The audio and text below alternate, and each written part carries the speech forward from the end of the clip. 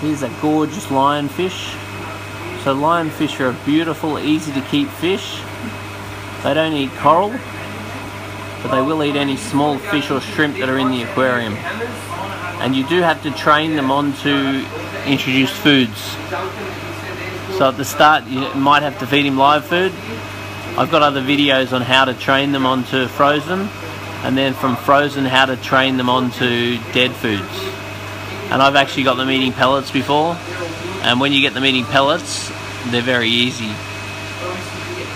So they've got these huge big pectoral fins which are used for herding the fish into corners so they can eat them. They hunt mainly at night time, and they've also got those huge dorsal fins that have got poisonous spines on them.